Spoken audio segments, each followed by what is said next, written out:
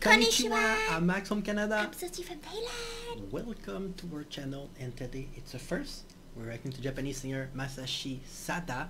It's a very interesting song called Song for Defense. It's about the war between Japan and Russia, 1904-1905.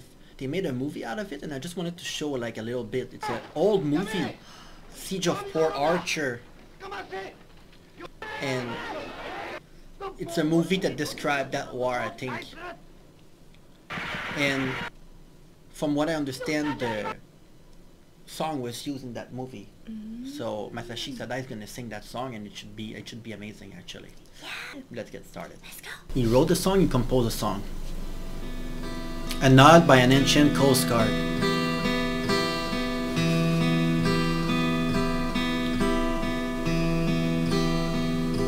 教えてください」「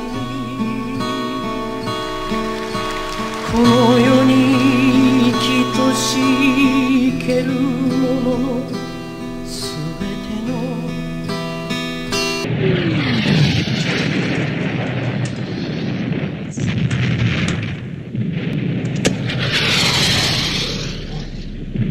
「命に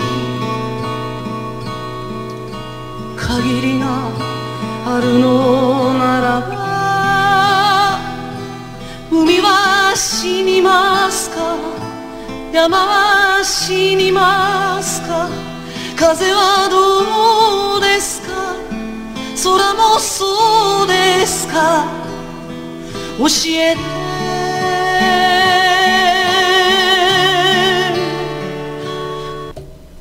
Oh my god. Oh I my have goodness. Goosebumps. Yeah. Every part of my body. Seriously. His voice is so soft.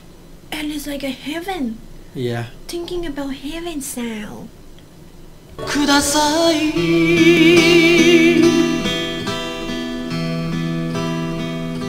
私は私は時より苦しみについて考えます誰もが等しく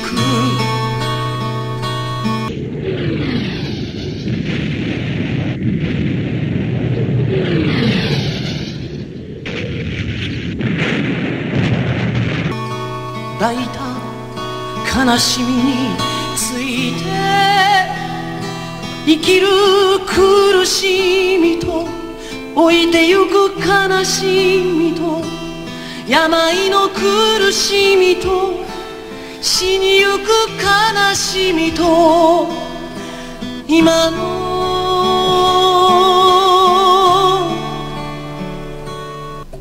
I was thinking about someone writing the letter while he's sitting on the field or something like that. It's a nod by an ancient Japanese coast guard, a coast guard Japanese like soldier. A nod could be seen as similar to a poem in a way. A nod. It's like an old term, but that's that meaning. 自分と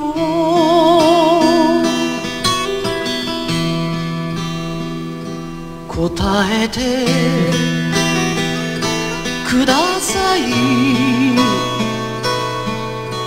この世のありとあらゆるもののすべての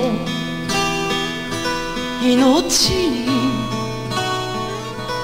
江戸かお前だけは死ぬなや絶対に死ぬなや弾の当たらんところにおりゃ何としてもお前だけは約束があるのなら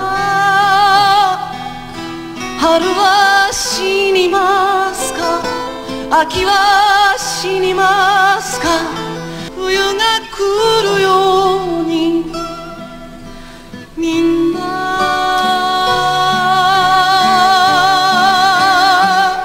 行くのですか Well, I don't know if it's a coincidence when his voice trembled, the camera trembled at the same time. Yeah. If it's intentional, it was got me there. True. This is really like, I don't know what to say. It's like it's so calm and so sad at the same time. Yeah.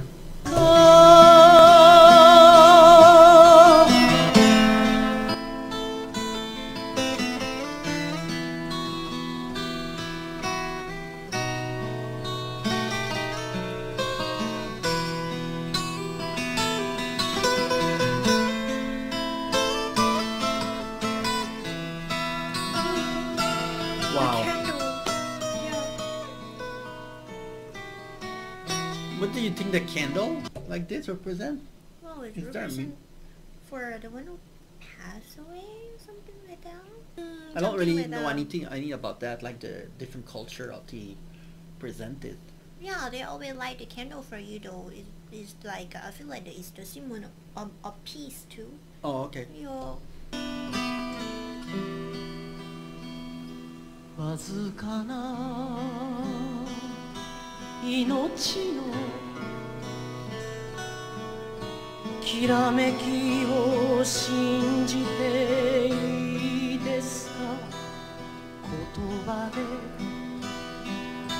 見えない望みといったものを生きてないちへ帰るや。いいなみんな。夜中を絶対殺すんやないぞ。わかったな。はい。行く人があれば来る人もあってかけてゆく月もやがて満ちてくるなりわい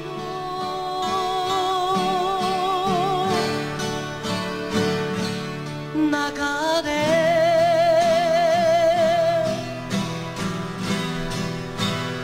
It's a really sad song about like, everyone that is left behind, and then there's people that passed away, but there's also new young soldier that come in. Yeah. It's like the reality of the reality of war, and how like there's no, even though there's a winner, there's no winner technically. It's like it's devastating for literally everyone. Yeah, Yeah. they're thinking about war like back then. If you don't fight back or if you don't go hunt for them, they're gonna be the one who hunt you. Something Yeah, like and it's that. not only that, it's that people die because they don't have food during those times. It's less that they get killed rather that they run out of food a lot of Yeah. the time. So 教えてください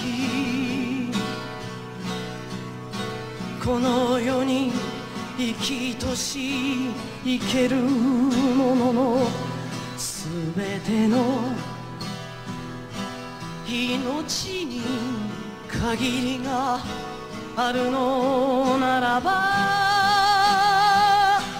海は死にますか山は死にますか何かこれ持っとれや何ですか？女の地盤玉よけのまじないやほんでも命令やぐつぐつ言うなおい新平春は死にますか秋は死にますか愛は死にますか心は死にますか私の大切なふるさともみんな言って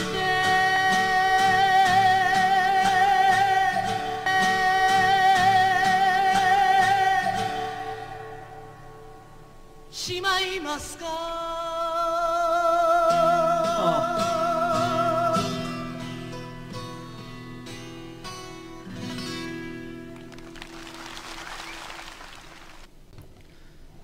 And to me, it's when he was performing, it's not just that he performed the song, and I was trying to put myself into like the body and mind of a person during that time, like 100 Yes. years ago, like, and I have a picture of my head of like what's going on according to the lyrics. And when you can have an image in your head, when the lyrics give you an inspiration of having an image of what's going on, it's when the lyrics in the song succeed, in my opinion. And you can Yes. think about a situation. This is remind me of the Cossack soldier too. Oh, from Kazakhstan? Yeah, the story, like I don't know, the feeling like that remind me of the Koika, like you said, and then he just write whatever, and then the last really, that really like touching is like what is it, the beloved home country, something like that. That really like represent how honest he is to his country, that he really like want to sacrifice himself for the war, something Yeah, like because that, to protect everyone. the character that represented the lyrics is like a legacy. The person is not alive anymore, right?